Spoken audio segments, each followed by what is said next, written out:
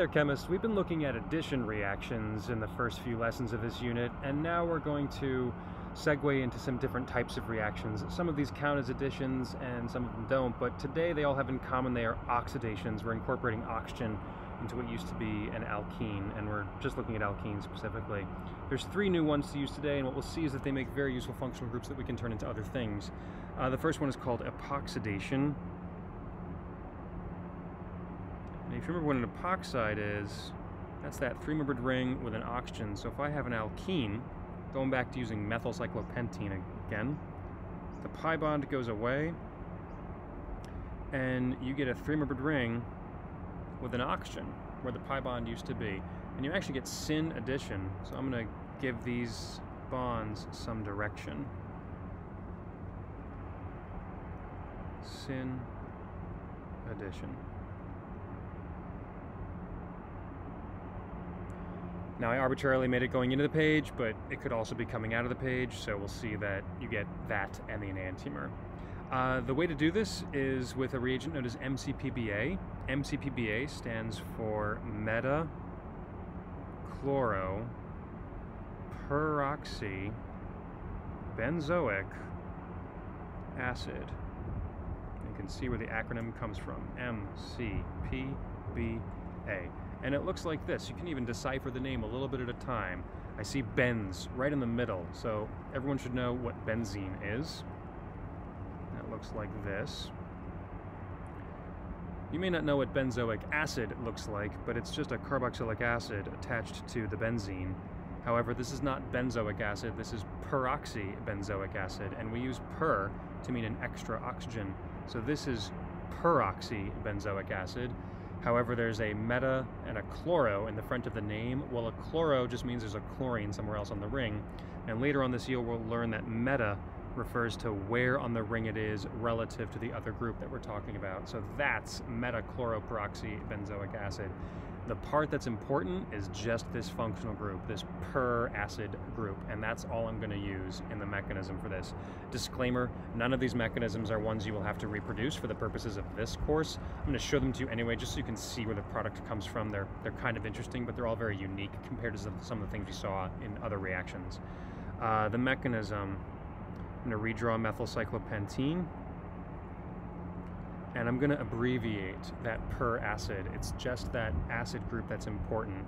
So I'm going to abbreviate it a little bit. It's this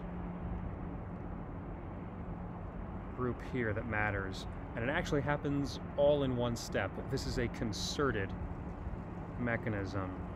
Concerted meaning it happens all in one step. Per acids, like peroxides, are sources of electrophilic oxygen. So we have this extra oxygen that's quite electrophilic and can get attacked. So draw an arrow from your pi bond in the alkene to that oxygen. And at the same time, that same oxygen's lone pairs form a bond with one of the carbons of the alkene. And there's more. The oxygen-oxygen single bond is notoriously weak, and this one's even weaker because of the withdrawing effect of that neighboring carbonyl. So that oxygen-oxygen bond breaks, sends a pair of electrons onto that. One of the lone pairs actually becomes a double bond. That sends this pi bond up to that oxygen, and lastly, one of those lone pairs picks up that H and breaks the OH bond. If that isn't the most amount of arrows you've seen in a mechanism, I don't know what is. Some of them you could combine because they're arguably just different resonance contributors of them, so even though it looks like I have 7 curved arrows on there, it's probably a perfectly acceptable way you could do it with only 4 or 5. Nonetheless, if I follow all those curved arrows, this is what I get. 5-membered ring. Remember, your curved arrows tell you what you formed. We have a new carbon-oxygen bond, another new carbon-oxygen bond with the same oxygen. This oxygen-oxygen bond is gone, this oxygen-hydrogen bond is gone, but those atoms are still there. I still have the H and this other oxygen. Looks like this other oxygen is now doubly bonded to that carbon from the MCPBA reagent. The R group is still there. The other oxygen is now singly bonded, and it's attached to the OH. So we made a byproduct out of this. And you're going to get the enantiomer of the epoxide. Okay, that's how epoxidation works. One very fancy concerted mechanism, but all in one step. Let's look at a few others that also count as oxidations. The second one is called dihydroxylation. And most of these are descriptive names, meaning they tell you what it does. Dihydroxylation makes two hydroxyl groups attached to the alkene. So methylcyclopentene will become a diol. Two OHs attached to each carbon. And this goes with syn addition. I'm going to make these coming out of the page. Syn addition. This is called a 1,2 diol. And you would get the enantiomer as well, but it will also be syn. And how this happens, you react this with osmium tetroxide in the presence of a co-oxidant peroxide. So I'm going to draw the alkene. I'm going to draw it a little bit on its side, and you'll see why. So I have that alkene just pointed straight up and straight down, and that's because when it sees the osmium reagent, we haven't seen any osmium compounds in this class yet, but you can draw it like this, deep in the transition metals. When osmium tetroxide sees that, you get one cyclization where the osmium oxygen bond forms a bond with one of the carbons of the pi bond. The pi bond breaks, forms a bond with the osmium oxygen over here, and the osmium oxygen bond goes down to the osmium, so it reduces the osmium. And you get, in that one step, two new carbon-oxygen bonds at the same time, and that's why you get syn addition, because that alkene latched onto those two oxygens simultaneously. That explains why we get syn addition. This is called an osmate. It's a type of osmium ester, and this reacts with water. I'm not going to show the whole mechanism for this, it's not crucial. But water essentially attacks the osmium and kicks out those osmium-oxygen bonds, and then it does it again, and you cap off those oxygens as H's. So I'm just going to show that with a couple of arrows, meaning it's okay to skip the mechanism for that, but that's how you get your diol. There's peroxide in this reaction. Why do we have peroxide? Well, you synthesized a byproduct that's actually a reduced osmium species, and you need a co-oxidant. This is not part of the organic part of this reaction. This is like the inorganic stuff happening off on the side, but I'll show it anyway. But the co-oxidant regenerates your osmium compound. And that's good because osmium is quite toxic. You don't want to handle it too much, so this is actually catalytic in the osmium tetroxide. Okay, the main part I would say that's useful to recognize and understand is that, because it shows you why we get syn addition. The last one is not taught in all your undergrad textbooks, but I think it's a very useful oxidation of an alkene. It's called the Wacker oxidation. It's German, so that W is pronounced Wacker. And it's a simple palladium catalyzed reaction with just oxygen and water. Make a note, I'm only going to show you how this works on terminal alkenes. This is not specific for any alkene. We're just going to use terminal alkenes to show this. And you get a ketone. You get specifically a methyl ketone, meaning a methyl on one side. This is also quite a different mechanism, so I'll just show a little bit of it, but it has a feature or two that's reminiscent of other things you've seen. If I have the alkene, it reacts with the palladium.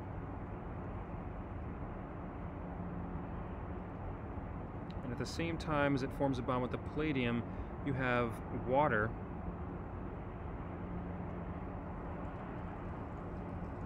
So it forms a new bond between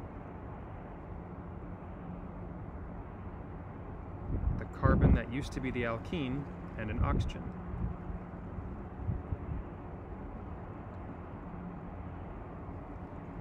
That would mean I now have some charges. I guess I would have a formal negative on the palladium and a formal positive on the oxygen. You actually lose HCl. I'm just going to write minus HCl from this. That gets you to a neutral intermediate.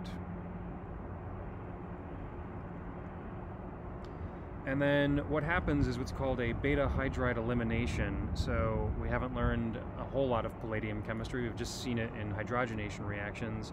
But you can remove what's called a beta hydrogen, which is that one carbon away, from what I'm going to call alpha, where the palladium is attached. So on the beta position, we have a hydride, meaning a hydrogen and its electrons, and the palladium will take the H with its electrons. So the way to draw this is draw an arrow from the CH bond to the palladium.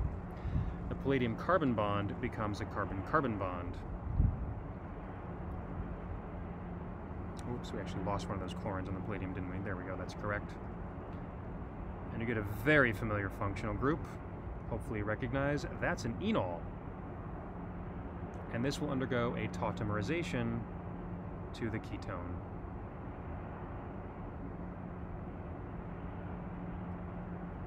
Just like we saw in the previous lesson. Looks like we made a byproduct with palladium, and this will turn back into your catalytic palladium source. I'm not even going to bother showing that. That's not relevant for the purposes of what we're learning about in this class. So that's how you can take alkenes and make ketones, 1,2-diols, or epoxides. 3 different reactions that incorporate oxygen. So let's just practice this. We've got a little more space here. Let's use this as an opportunity to do some examples. Classify each transformation by the name and fill in the reagents. Well, this is an epoxide, so this is epoxidation. So MCPBA will do that. I'm going to modify the drawing and show that it's syn addition and racemic. The next one makes 2 alcohols, so that's the second one. That's dihydroxylation. That would be osmium tetroxide and peroxide. Those are the main reagents. There's no relative stereochemistry to show in this example, even though it's syn addition. I can't tell because that's not an asymmetric carbon. However, I would get the racemic mixture, so I'll put a little plus minus down there and I'll go ahead and give direction to one of them. And then let's just predict some products of these. How do we draw the products of an epoxidation of different alkene examples? So this alkene would turn into an epoxide. I get that. Don't you dare draw the racemic symbol for that. That's meso. Meso compounds do not have enantiomers. They are achiral. Even though they have asymmetric carbons buried within them, it's not a chiral compound overall. The dihydroxylation of methylcyclohexene is going to be very similar to what we saw with the cyclopentene. You get 2 OHs, both syn to each other, and you'll get the racemic mixture. Epoxidation of E would give you an epoxide. I'll show the relative stereochemistry with the oxygen bonded in the same direction on each. That is chiral. It's not meso, so you would have an enantiomer. And then 2 other example. Dihydroxylation. This one I'm just going to correct. It's missing the peroxide, but that's okay. Dihydroxylation of this would give you a 1,2-diol. That is a meso compound, so don't draw the racemic mixture. And then epoxidation of methylcyclohexene is going to be just like the cyclopentene up above. You get a syn epoxide, and this one is chiral. You'll have an enantiomer. So just a couple of examples to wrap up some of these oxidation reactions.